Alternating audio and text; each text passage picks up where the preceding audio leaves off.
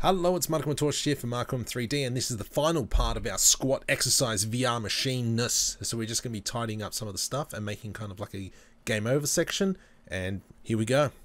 So we've got our timer working. Obviously now it goes into minus seconds.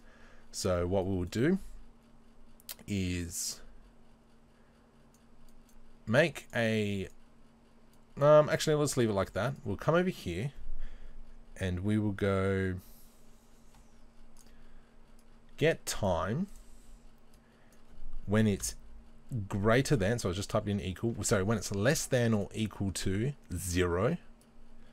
Let's make a branch. So when it's true, let's go set text, just like we did text time. When it's true, we will set a text. Nope. String to text. Not good enough. Actually, what we can do is format text, and we will put in game over. If I can spell right. Game over. Compile. Play. 4, 3, 2, 1. Game over. Let's go as a last hurrah. Stop respawner. Let's do this. So we're going to come back into our pickup interface, add new function, stop respawner. So you kind of get still one more point, if you know what I mean. Compile that. Let's go. What are we going to do?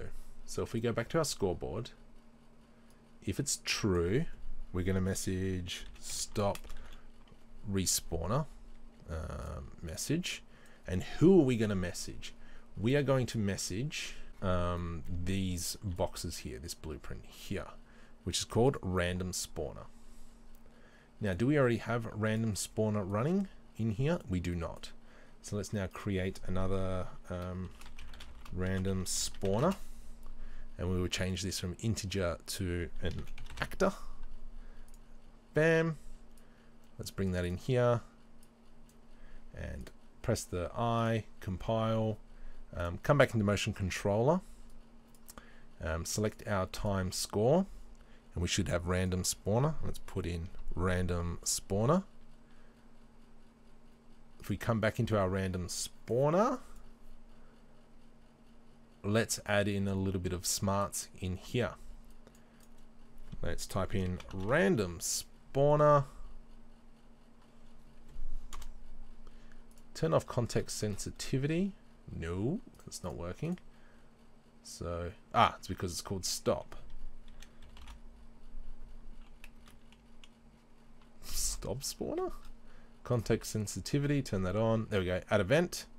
And what we'll do is let's create a new variable and we'll call this game over.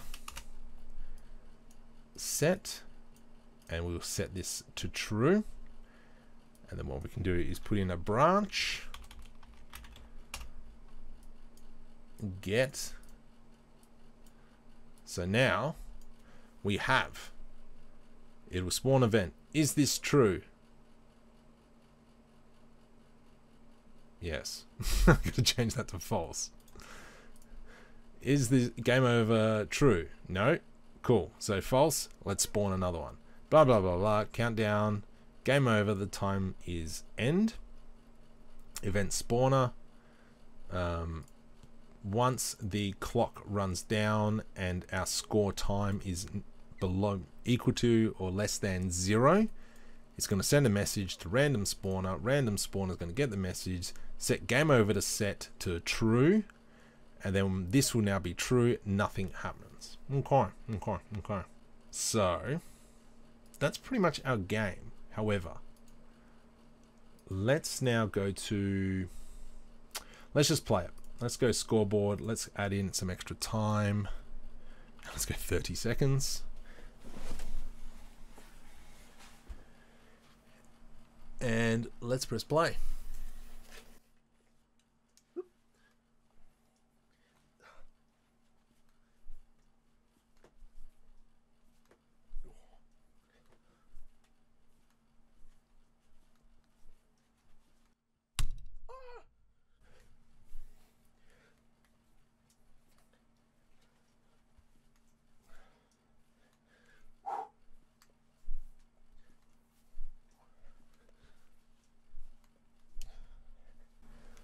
game over. Doesn't spawn anymore. I hate this game. Cheese and whiskers. And so there we have it. I didn't even know what my score was. Ah, dang it. That is a very basic exercise game on squats.